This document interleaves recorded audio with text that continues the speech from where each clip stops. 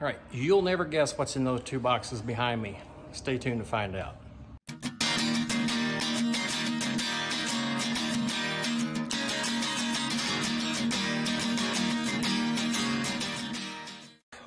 A 48 by 96 trailer from Harbor Freight that I have been searching for months. Right now it's being sold at $349. Has a carrying load of 1,170 pounds, which is gonna be perfect. All right, so if this is the first time you've ever seen this trailer, or if you've never seen this trailer in this stage of its life, I will share with you. Here's what comes with it. First thing, you have this manufacturer's origin, statement of origin here. You're gonna need that document if you want to register this trailer. Thankfully, in the state of Kentucky, where I'm located, I do not have to register this trailer, but I am going to hold on to that should I sell it to somebody else down the road. Second thing is you have these instructions. All right, so I went ahead and put my manufacturer's statement of origin in that envelope along with the receipt. Again, it was $349. Tuck that away. Now, here's the main frame of the trailer. That's how it comes in the box. These two boxes were not included with the trailer, but I'm going to install those on the trailer once I get it completed. The winch and the swing back trailer jack, those are not included with this trailer. Down here's the axle and also the hitch that's going to attach it to my truck.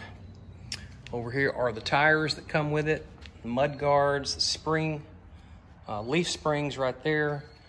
These little things are caster wheels for when the trailer is in a folded position. I am not planning on folding this trailer. I do not have a need to fold this trailer. I'm going to probably not need those, but I will save them for use in something else. That's some parts to be used in the wheel area as well. Maybe on the frame, that's the hardware, the nuts and bolts. This is the wiring harness, the lights, wiring kit, the license plate holder, which again, I'm not required to license it in the state of Kentucky. And that is, I think I've covered everything. So now what I'm gonna do is get started and I will show you along the way. Well, that's step one completed. That's the very first step on the very first, well, actually page 6 is the first part of the actual assembly instructions. And that is the very first part called the front bed rail assembly. And that is the front, gonna be the front of the trailer, is gonna be right in there. So my advice so far is I'm gonna just tell you that what you need to do before you even get started is go ahead and set all of these out. You're gonna have like 78 of these jokers. You're gonna have 2 that are just a little bit longer, okay? And you're gonna have 4 that's got a little hex edge on them, whatever that's called. So all of these nuts are the same size, so they're gonna fit all of these, but just be aware that you do have 3 different types. They do not separate them, they put them all in that one bag. So just be aware of that. So that's my advice so far. All right, there's another part done. That is not attached yet, but I just got it put together and it's sitting there. This is where you get into another batch of hardware. So those nuts and bolts are basically for the frame. And then when you start getting and attaching other parts of it, and that's when you got more hardware. It's still not the best instructions I've ever seen, but it's not the worst.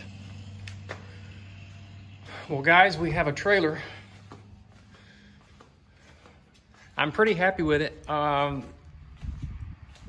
The assembly went pretty good. The last tire, I think it was that one over there. I don't know, for some reason, it just had a hard time going on the axle.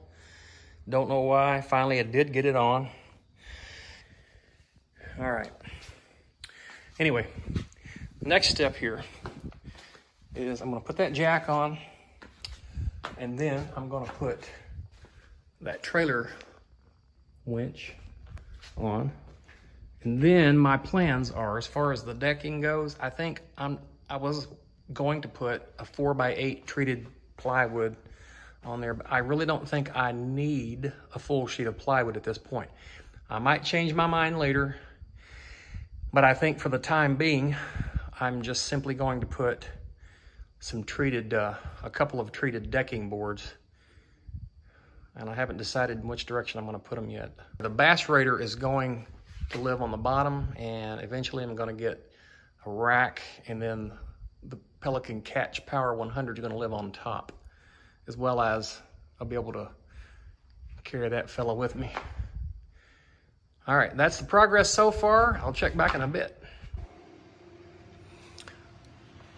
Well, folks, that's all that's getting done tonight. I still have the lights to put on, and I've got to get some shorter bolts for my swing jack, because obviously those bolts are too long, and I gotta figure out what I'm gonna do for the decking, how much I want to put on there. I don't want to overdo it. Otherwise, it took, I didn't even really count. I think I worked at least 5 hours on it. But I'm happy with this trailer. I still have the winch to put on also, of course. There's a substantial amount to go, but there she is. That's going to be my dedicated kayak and bass raider trailer. That way I can dress those vessels out and just keep them in place without having to take them completely apart every time I move them. You would almost think that red is my favorite color. It isn't. Red is not my favorite color. I don't have anything against it. It's just, I'm not going for red, in case you wondered. Now, I love my Mahindra, and I like this trailer so far, but red is not my favorite color. Being from Kentucky, I'm a Kentucky fan. I live close to Louisville, but not a Cardinal fan. Anyway, that's it for tonight.